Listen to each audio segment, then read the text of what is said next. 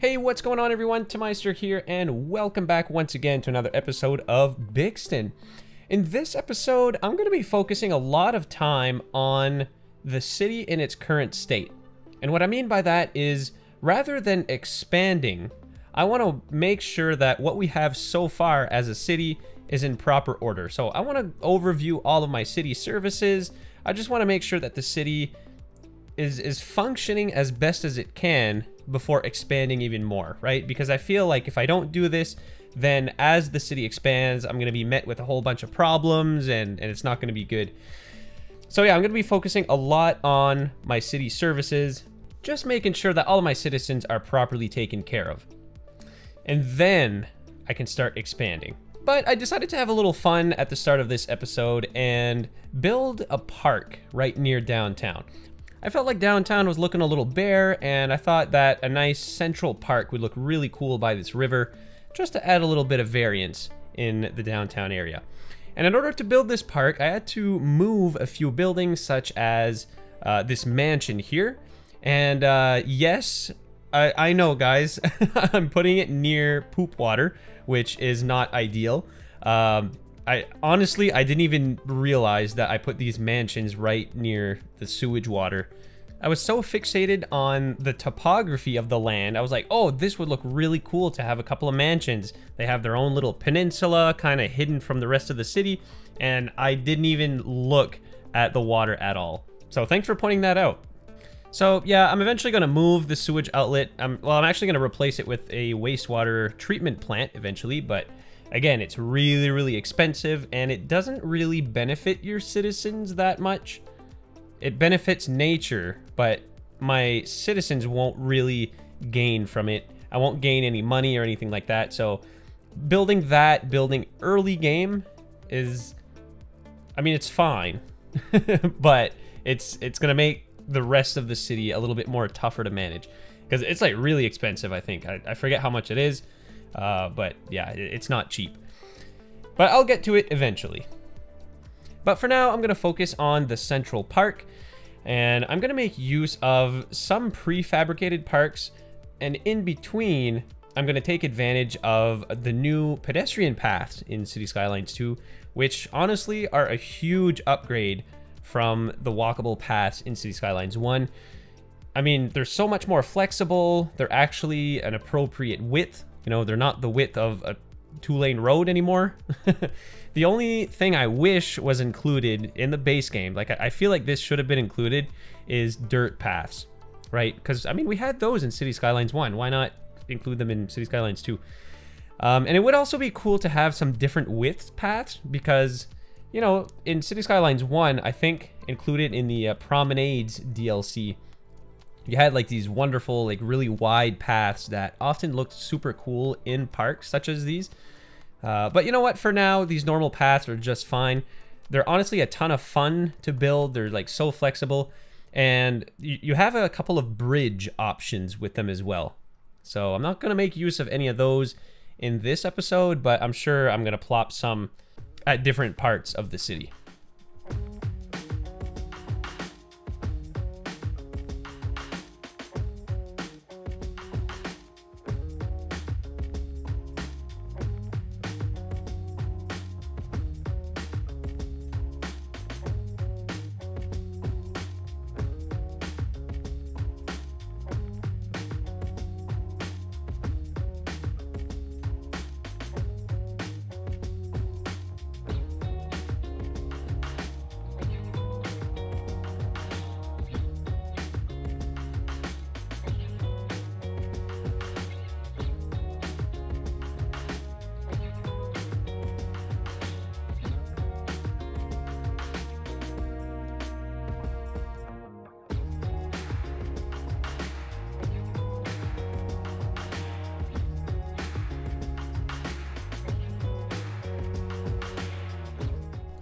Alright guys, here we go in the live play. Here is an overview of the park I just built.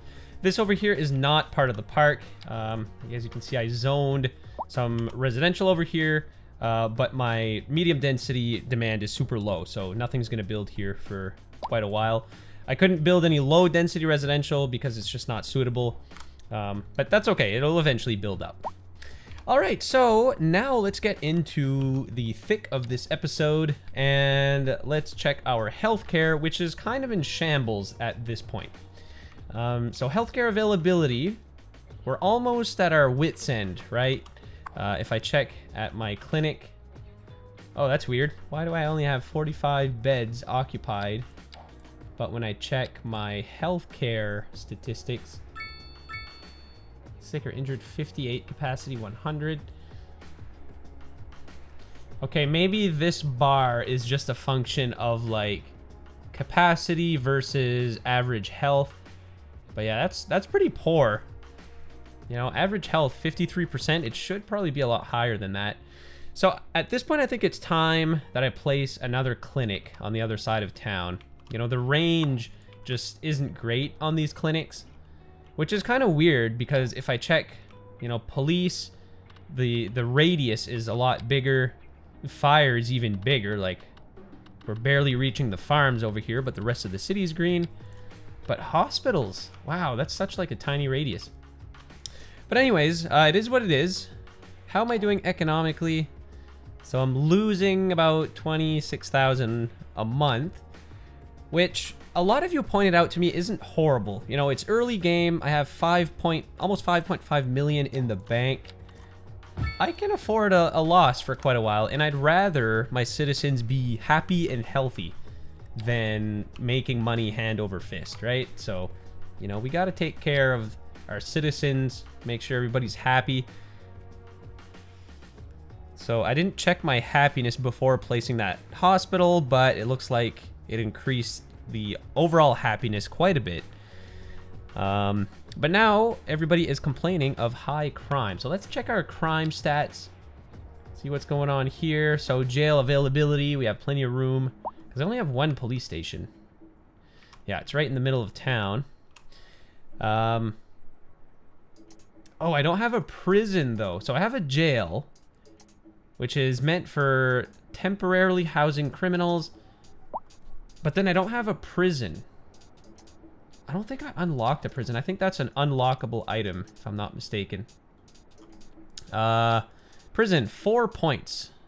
All right, well, I should probably buy that pretty soon. Because these people are just going to be in a holding cell forever if I don't. Holy crap. Average crime probability, 15%. So there's a 15% chance you're going to get mugged in Bixton every time you step outside. So that's not ideal. Honestly, is there anything I can do about this without placing another police station? What kind of upgrades do I have? Garage extension basically just provides more space for police vehicles. Do I place another police station? I think I do. I think it's warranted at this point. But where is the question? I think I'm just gonna place it right over here on Pacific Street. This might be a temporary setup, but I feel like over here is probably okay, because this police station is gonna service all of this land. All right, so we got that covered. Healthcare should be fine now. I think fire and rescue is okay. Fire hazard, 27%. I mean, the whole city is green, except the farms, but you know, it's probably not worth placing a police or a fire station just for those farms. What else? Oh, you know what? This whole time, I've been exporting my garbage. That's probably costing us a ton of money. Let's see what's going on here. Services, recycle. Oh, okay, it's not costing me anything. So is the solution just not to worry about garbage? Like, I'm exporting everything for free, basically. 35 tons a month for free. Okay. I don't know what to do about it. Is that a bug? Okay, well, I guess we'll skip that for now. And let's take a look at our education, which, like, even like these elementary schools, the range is so tiny. Weird. But yeah, our school is like almost at max capacity, as you can see. I think it's time that I upgrade this school, at least. So I'm gonna upgrade it, but at the same time, I have my high school over here. Doesn't have a lot of students yet. You know, I think I may need to place a second school. Because, like, the range is just so tiny on these. Uh-oh. It's probably not going to fit anywhere near here. Not here. Oh, it'll fit. Oh, it won't even fit here. I'm going to place another school. Maybe I should have done that before expanding the capacity on this one, but it's fine. You know, it's eventually going to get filled up anyway. So there we have it. So all of our basic service needs are met. Parks and recreation, we're doing all right. Maybe I'll add a small park over here, I suppose. You know, make sure that these folks are all set. I'll add a little park over here. There, so almost the entire city is green.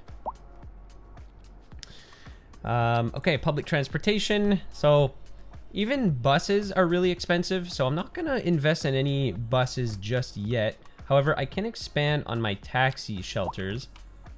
Oh, actually, no, I'm not gonna do that. Shout out to Mr. Moo for suggesting or letting me know that there is an upgrade dispatch center. So this allows our taxi depot to, or it allows taxis to pick anybody up from anywhere. So no longer can they only pick up passengers at taxi stations. They can actually pick them up from anywhere. So that is a huge plus. That's going to help traffic quite a bit, I think. Foot traffic as well, because not everybody's going to coagulate to particular areas. Communications.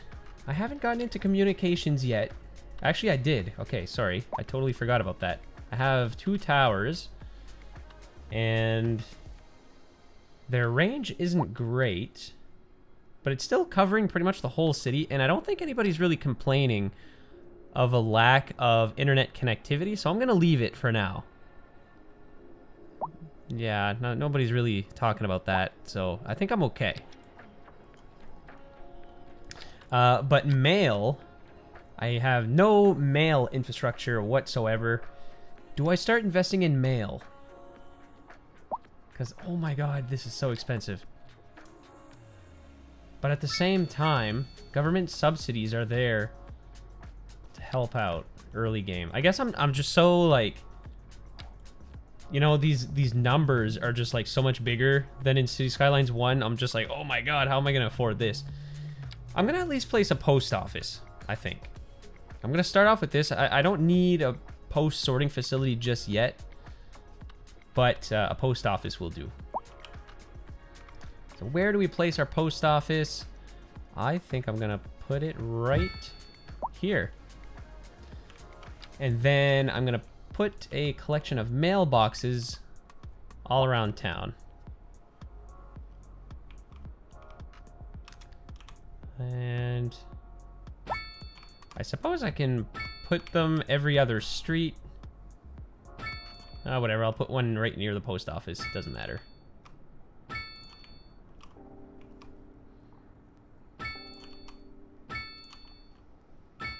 And they don't really cost anything to maintain, and they're $100 each. So, why not?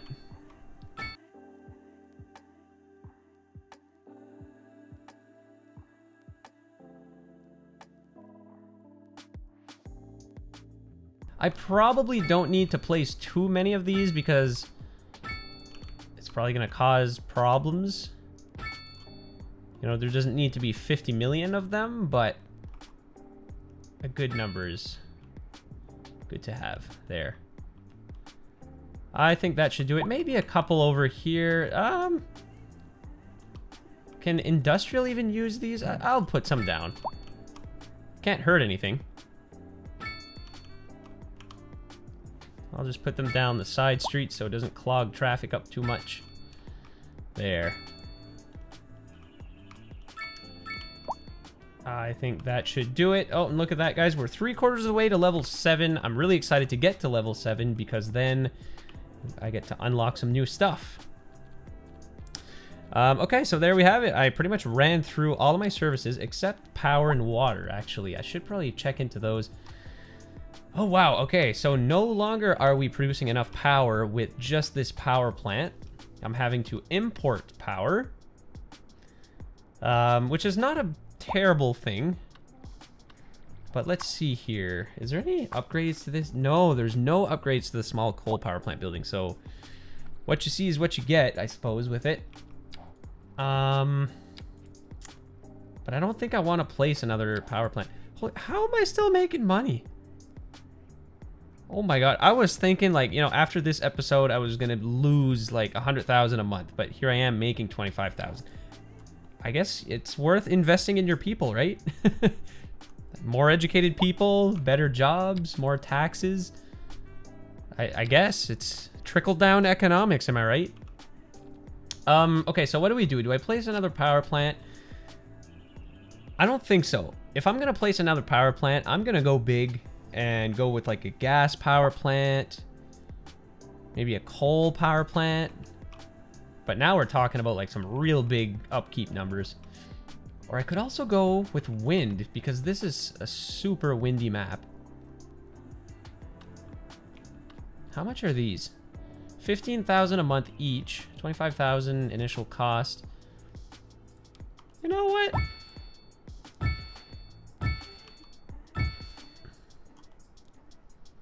How much power do they deliver? I should probably check that. 0 to 5 megawatts. Okay, so that's good because I'm only importing 8 megawatts. So with these 4 windmills, this should help us out.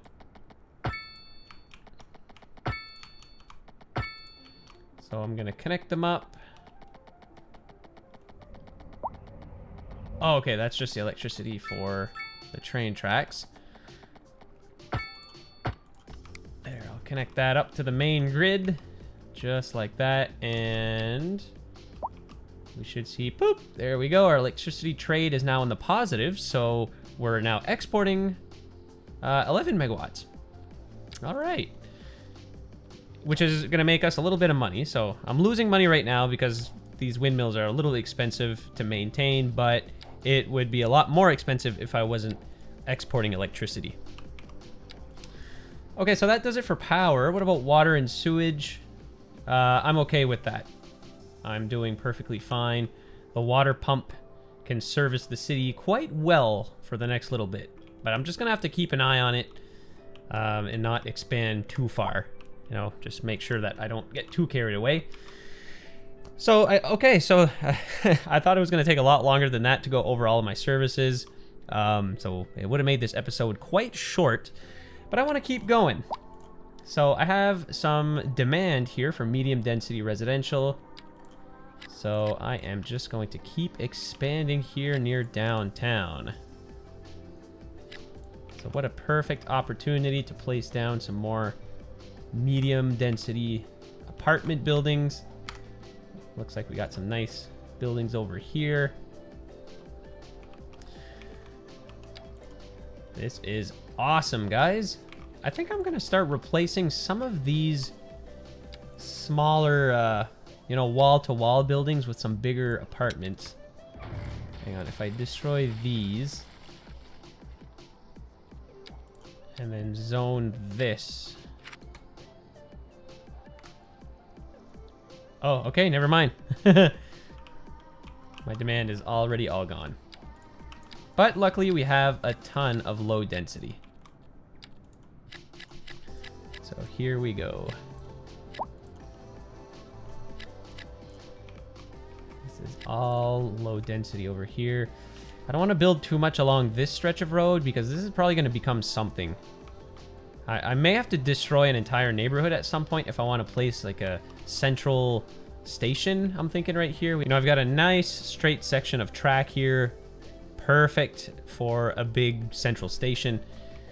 But I won't get into that just yet. But otherwise, let's expand over here.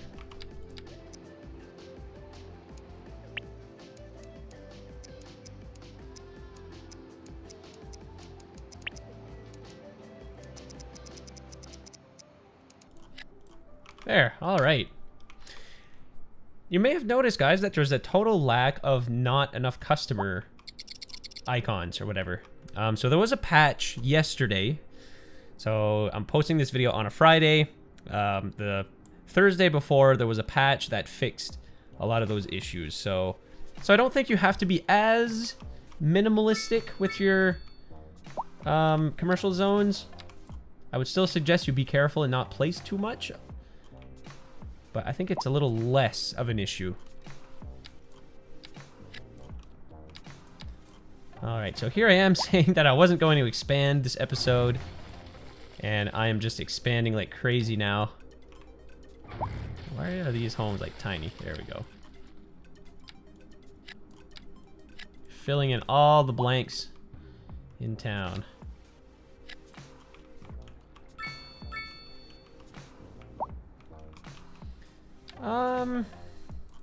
I was thinking of having some trails along the water here. I don't think I'm going to place any homes. It's kind of a steep hill, kind of an awkward place to build homes anyway. I'd rather this become a park or something. Just we'll have some nice trails straggling along the water.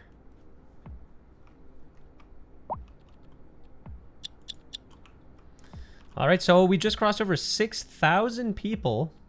And we're almost to level 7. You know what? It would be cool to get to level 7 in this episode. So what is the problem here preventing us from getting some extra points for happiness? Unreliable healthcare coverage? I just plopped down another clinic. Oh my god, guys. My people are so fussy. Capacity is not an issue. Efficiency 98%. Service budget. Oh, this might be why. I reduced my budget for healthcare. I'm going to bump that back up to 100%. And will that affect the healthcare coverage? Probably not. I think coverage really has to do with like the actual coverage. And it looks like downtown is getting the worst of it. Okay, well, whatever. We're only losing 1 happiness for that. High taxes. I think I still have my taxes set a little bit higher for residential. Yes, they are. So I'm going to go ahead and lower those back down to 10%, which is the default value. And boom, just like that, it went away. Everybody's happy at 10%. So, you know, the developers really weren't kidding when they said you really don't have to touch taxes. So I think I'm just going to leave it as is for the next little bit. And look at that, we got some extra XP for just getting our people a bit happier.